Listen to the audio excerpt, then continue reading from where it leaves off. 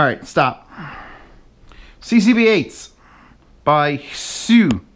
It's not HSU. Everyone says HSU, but that's the guy's name, the engineer, Dr. Hsu. So you could say these are Hsu, CCB-8s. God, I gotta check now every time. CCB-8s. CCB-8. There's no short way of going about it. $700 for the pair, or $369 each. And they're marketed, HSU research, or HSU research, started with subwoofers way back in the day. And the subwoofers have gotten bigger and bigger and bigger. And they used to sell speakers, which reminded me a lot of the Bic Americas that I reviewed, the FH65s. And this is their first departure into like something exciting and new, and everyone's praising the hell out of it because it's a coaxial. You remember coaxials, Mica Covo S, Canto Bends, and the mid-range tweeter arrangement on the Unify ELACs, where the tweeter is in there, in the middle. And if I got a flashlight out, which just so happened to have one, you might even be able to see it. Way the hell back there, like way the hell back there. Behind the magnet even. They say it in the description, it's behind the magnet. And that's unique in that they're trying to do time alignment. Because tweeter sounds get to you faster than mid-range and bass sounds. So if you put the tweeter further back, by the time it gets here in some magical distance from the speaker, it should hit you at the same time. Now, the other benefit of going with a coaxial is that you're focusing all the sound from a single, from here, this fist size area, instead of here and where the tweeter up top. And that's usually a thing I care about on close desk speakers. Here in a room, it's not so important because you've got 10 feet for those things to align themselves. But we should talk about where these speakers are best, or why you're not going to, if you want to go with these speakers, you're not going to spend $700 on a pair. Unless you want them for music only, in which case you're going to spend $700 on a pair. What you're going to spend is a little over $1,000 to get 3 of them, because the pair is $7, and individually is $369. Do math. This is one of the best center channels you can buy. Just in general. Because when you look at a center channel, if you look at the Mica MB42X center channel, it's a 4-inch driver, a tweeter, and a 4-inch driver. And that's the cheapest way to make a center? No, honestly, the best way to make a center is if you had Mica MB42Xs like that up there, hello rear channels or back channels, take that and you put it there vertically, like a normal speaker. No one does that because it doesn't fit under a TV well, or it looks strange and odd, so no one does it. I do it because I'm absolutely out of my mind, but no one else does it. And the reason you'd want it vertical and not horizontal is if you have a 4-inch driver and a tweeter next to it, on a desk or on a stand here, it's fine because you're maybe this high up or this high down, and the distance between the drivers is a little bit. But when you're going for a center channel position, that means you gotta have people sitting here. Hi. And now the left and right difference is a lot. And the sounds will get canceled out and muddled and bad. And when you go to a normal center channel design where it's 2 drivers and a tweeter, that just exacerbates it, because now you have 2 4-inch that are at least 8-10 inches apart. And being over there bad. Now, this is the way center channels are designed, so you gotta sort of live with it.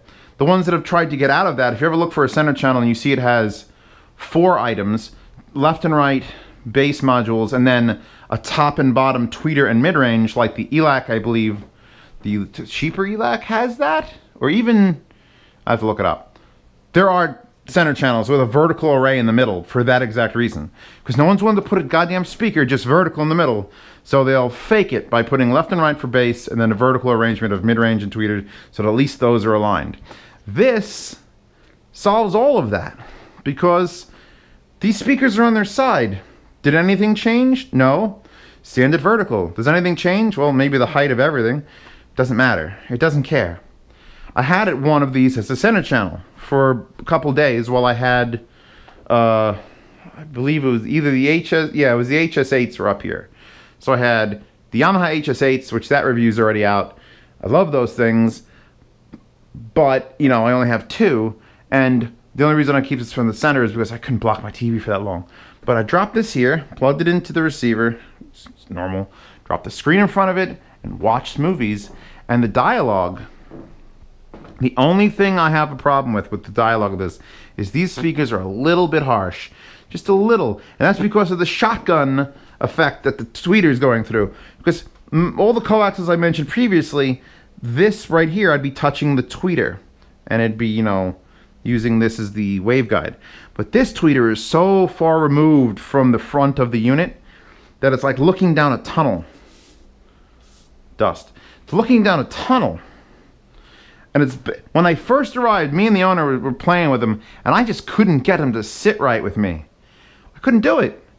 Because I would be right here, and it'd be like, oh, stop.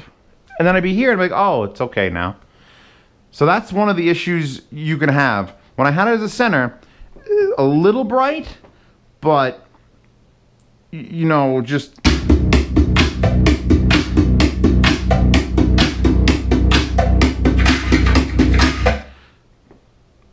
This is an 8-inch driver. It's an 8-inch. It's got a reversed, by the way, surround that is a rubber-coated fabric. It's not rubber. It's not fully rubber like a surround on most speakers. And it's got dual ports. You're doing something when you have dual ports, because that means you're trying to displace a lot of air. You don't do that unless you want to make these little baby subwoofers. And let me tell you, deadmau5 brings it out quite well. Random deadmau5. I gotta check. Hold on, I gotta. 1 second. Yeah, it's in direct mode. I'm making sure that's not on. You're not on. I just checked. Those aren't on because one of them freaked out. It's throwing a buzz. That's just these speakers kicking out that fucking insane party bass. I'll answer the question in the comments. Is it more bass than the Yamaha HS8s? It's damn close. Damn close. Maybe a little bit more. Maybe a little fuller. Maybe a little more violent. But then again, I'm throwing more power into these than the Yamahas can throw.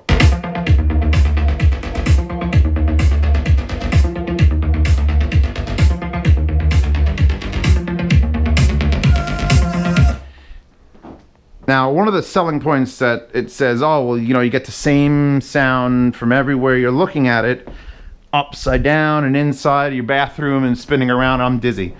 Now, that's almost true. But that shotgun effect that I just talked about, where if you're right in front of it, it sounds brighter than if you're here, holds true. For music, I have them basically pointing, where are you pointing? Over there. Let's see. This subwoofer is where my couch usually is. Yeah. This one's pointing here, and this one's pointing here, and it sounds great. If you tilt those in a little bit more, they're a little too bright. You tilt them out a little bit more, and they lack a little bit. So there is still an adjustment with the angle. You have to play with it. But don't worry, because that's free. No one seems to enjoy talking about that. Placement is everything. And luckily, placement is free. Unless you have to buy a stand. Then it costs as much as a stand. But you could make that out of piles of garbage if you really felt like it. So, what am I thinking about these speakers? I think for music, there are more refined sounding speakers, but there are very few more fun sounding speakers. Absolutely hysterical. Just, you know, the dorm, fine. You know, the bar mitzvah, you got a bar mitzvah coming, you just...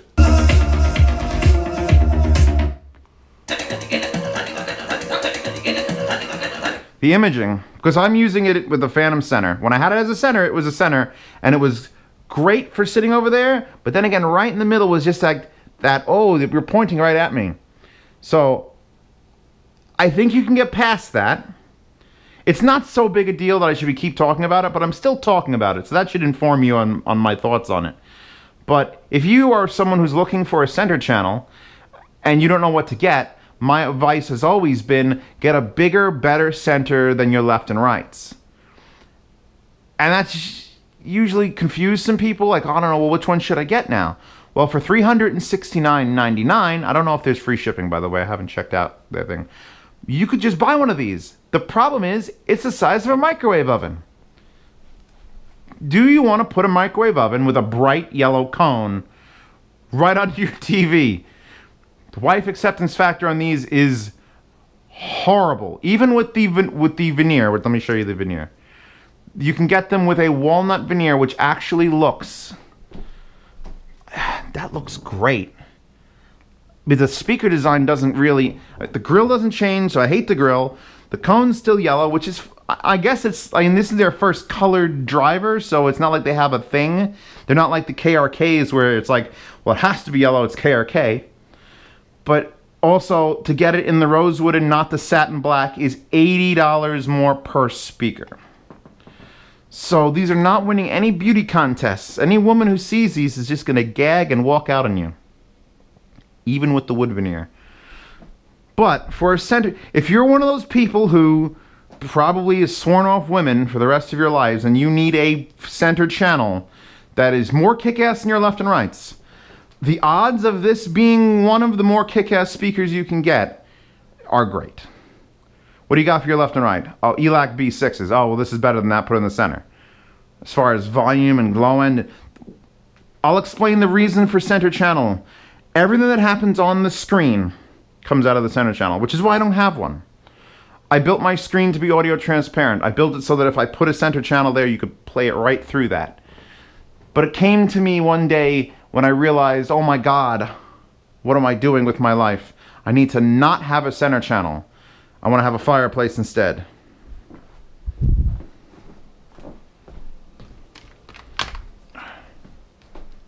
Okay. That's better than a center channel. So what does that mean? If I don't have to worry about a center channel and I just push it to the left and right, it means I have to sit dead center. That's like a requirement now. If you sit here, guess what? Then that's all you're hearing. But if you sit in the middle, you don't need a center channel. You're good. Everything's fine and dandy. You and your loved one can sit right in the middle. You don't count. She does count, but she doesn't watch movies. Everything that happens on screen comes through a center channel. If you're watching Saving Private Ryan and a tank fires, that tank basically comes 90% through the center channel. When you shut off a center channel and run like this, that tank is now shared between two giant speakers instead of one. So a center channel, when you enable it, you gotta get a fucking kick-ass one. Here it is. This is about as kick-ass a center channel as you can get. The only thing you gotta deal with is a little bit of brightness when you're dead center, but the low end it produces, the volumes it'll handle, they're efficient. I mean, I'm at -5 on that, and those are up. Let's see what the gauge is looking like. That's the Dur-Ra-Ra soundtrack. No, next.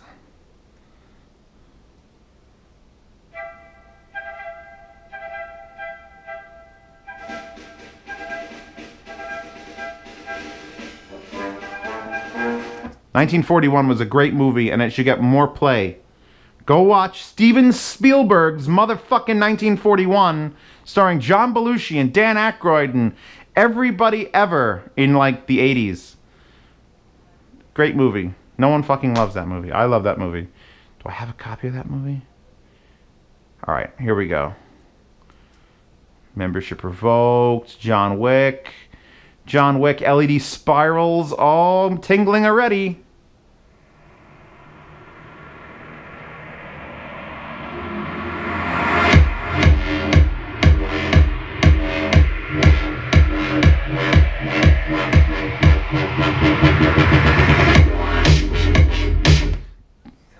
It sounds like these speakers are punishing the air. Bad air. You need to be destroyed. And that's what they're doing. They sound more violent than the HS-8s. The HS-8s, you know, were big, rumbly speakers, and I loved. They got real loud. Like I said, you could put them in a bar.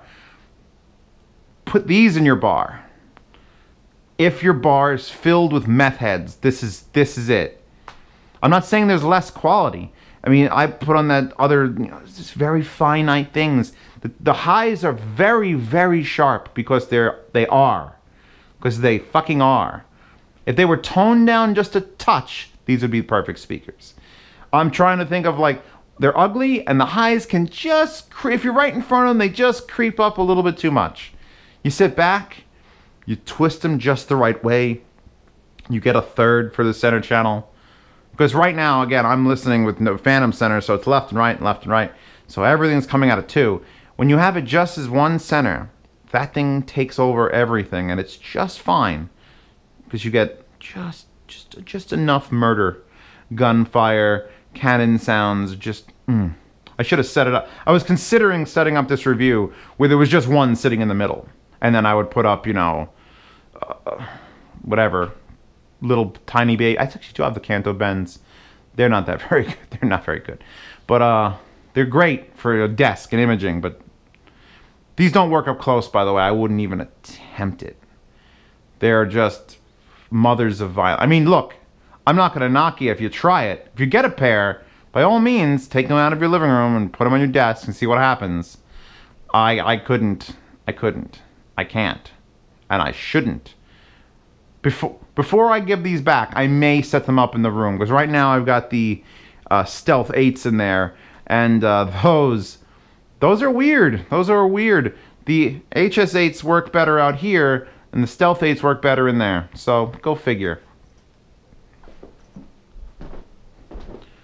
Now, you don't have to have these sideways like I do. I just have them sideways to bring them down a little bit. Obviously, they'd be slightly taller if they weren't. But it doesn't matter. It doesn't care. I'm not funking with the phase anymore. Do these get approved? Yes. They are big, violent speakers. Violent. Just like, these are the type of speakers when you install them, someone comes to yell at you. Someone shows up at your door knocking real loud. Like a normal knock would probably get your attention, but they're knocking hard because they're angry. Like, could you lower that shit? And then you invite them in. Pour them a drink. Woo them into your bed. Doesn't matter, man, woman, police officer. You do that. Because you're a cool guy, whoever you are. You're going to try it. It's not going to work, and I'm going to hear about it. It's going to be hilarious. For $1,000 or $1,060, you get 3 of these. And I'm trying to think if you could do better for that sort of money. Again, you're not putting them in the rear. If you buy a set of these for the rear, get off my channel. Rear channels do not need that. Especially that. Because, again, flashlight. Rear channels, these speakers are here because they're flawed. Rear channels literally need to be flawed. This tweeter is just way too bright, and it shoots everywhere, and it's not that clean, but it gets loud, and it's front ported, and it's sort of shallow, so it's perfect. Sit here, and just, you know, shit flies by, and it's like, whew. And then those in the rear probably could have not even needed to be the X version of the Mica MB42s. Could have got the cheaper, $50 set, $40 set, because it's just sounds in the rear. If I could redo it all over again, and I can because I get speakers constantly, I don't know if I'd change those to those. Maybe. They're not as pretty. Okay. Sound demo is in the description. The imaging, very accurate. Right here, dead center. It's clear as day. It's very precise. Sometimes when you look at 2 speakers set up, the imaging is sort of like a ball. It's a big wash. And there's just a sound, a vocal coming from there. But here, no. It's right there. That's part of the coaxial. The joy of the coaxial design. But as soon as you're off kilter, well, that goes away. And that's where getting a third one for the center would count. I would have loved to review these as a triple kit. As a 3.1. Or a 3.0. Honestly, 3 of these in the front, you shut off all cutoff on your receiver and tell it to push the 0.1 channel to all 3 of them. I mean, it's not going to make that sort of low end, but it's going to make some low end.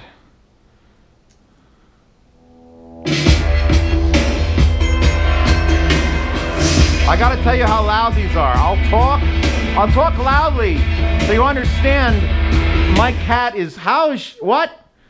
She doesn't give a shit, or she's deaf. She's not deaf. I could call her name. Chewbacca. Tubers. Maybe she's deaf. She's not. And I don't play it this loud when she's sleeping there. It's just I'm doing a review and she's fucking me up. You're fucking me up, baby. Thank God the subwoofer's not on. If she's sleeping up there, that subwoofer, I can't watch anything. Cat bedtime. I'm a nice guy. Yeah. You don't need to worry about the HS8s for out here. HS8s have their own spot. You get them if you don't have amplifiers. If you have a special need, you can mix on them. Although I think the Stealth 8s, although they're twice the price, are superior as far as that goes. But we're getting into other reviews. They're leaking into this review. I like these speakers.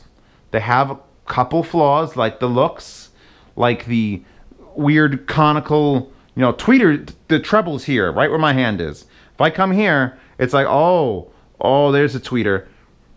Not all the time. It's not like it's I would say it's bad if it's bad, because I don't want to hear any bullshit from anyone in the comments. Oh, you set me wrong. No. They're fine as long as you're not directly in front of them. And I'm talking about directly in front of them 10 feet away.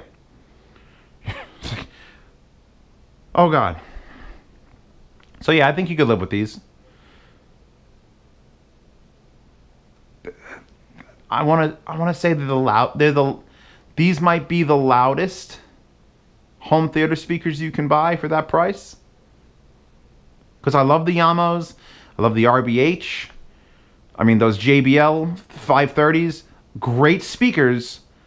And then you got to get to the ones that are actually like volume is the ELAC 6s. The ELAC UB5s are only a 5-inch, so they never actually got loud. If you said I need a loud home theater, it was going to be home theater direct level 3s or the older ELAC B6s. And now it's these. Just these. They get so fucking loud. I mean, I'm playing, you know, music, but if I switch this over, I'm sorry to keep making the review longer and longer and longer and longer, but my true fans don't give a flying shit. Let's see. What's a loud movie? Oh. Do I know exactly where that gunfight happens? Get down. I'm sorry, Chewbacca.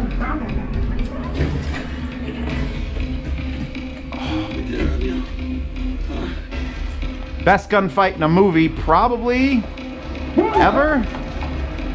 I know they would try to like redo the sounds in a Foley thing, and they're like, no, just take the real sounds from the real filming, because they were firing blanks, and it's just.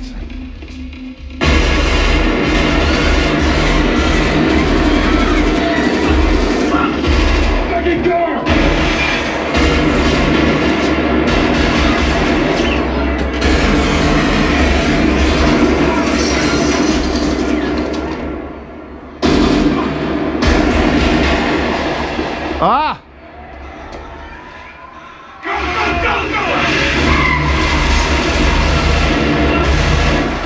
This is with two of them. This is happening with left and right sharing with the center's duty. If I put on a center, actually I'll do that right now, because again, who cares how long these videos are? I'm gonna tell the receiver, oh God, what did I just do? I'm gonna tell the receiver that there is a center channel. It's not hooked up and the contacts are not touching because I know better. I'm going to set the center, instead of none, it'll be set to 40 hertz. So now when I unpause this, it's going to pretend there's a center channel. It's going to send the things to the center channel. And you're going to hear what the left and rights are still doing. Come on. Yep.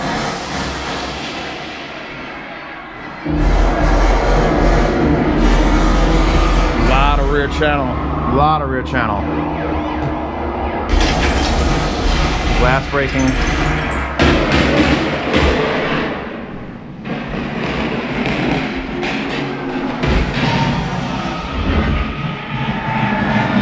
Do you hear how important the center channel is? How much is missing from the soundtrack? The echoes are just fantastic in this movie, by the way. It's not even DTS HD. It's just standard DTS. No, I'm sorry, it's True HD, which is actually a format I prefer more. So this is uncompressed surround sound, and it's just...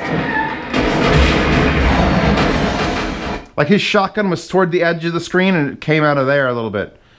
But it's just 3 of these. That's it. That's the loudest you can get home theater until you go with the MT110s. That's it. You know what I'm talking about. You know what I mean? Yeah, until you get like a 10-inch speaker up here. PSA MT110, thank God. Almost forgot that. That will be louder than this, because those are the loudest things on earth. The only thing... You know what these come close to? And it's going to be weird for me to say it, because they're not here. I let a guy borrow it. I lent me the Stealth 8s. The Emotiva Airmotive 6s. Because they were 200 watts a box. The lower got 100 top... And this is going to push more, and they're real close. But you can't always run those, and you can run these, and it's just going to happen.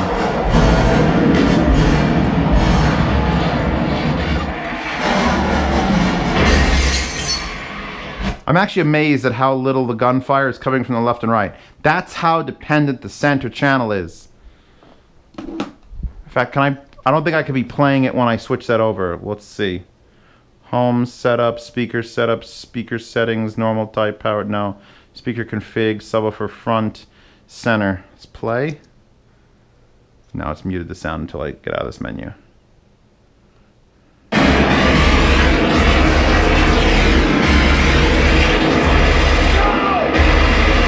Alright, if you haven't seen Heat, you're doing yourself a disservice.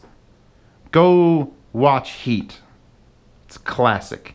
Classic. Wallpaper description in the description. Wallpaper download description in the description download. Patreon link in the upper right hand corner. This review didn't cost me anything because the guy drove here, let me borrow him, and I let him borrow mine, so there's no shipping involved, so at least that's a quality thing. But I do need to feed the cat. And I'll get you the links for these and whatever else I've used in this thing. Any of the speakers I mentioned I'll drop in the description as well. So yeah, the loudest home theater speakers, I'm pretty sure. Not bad for music.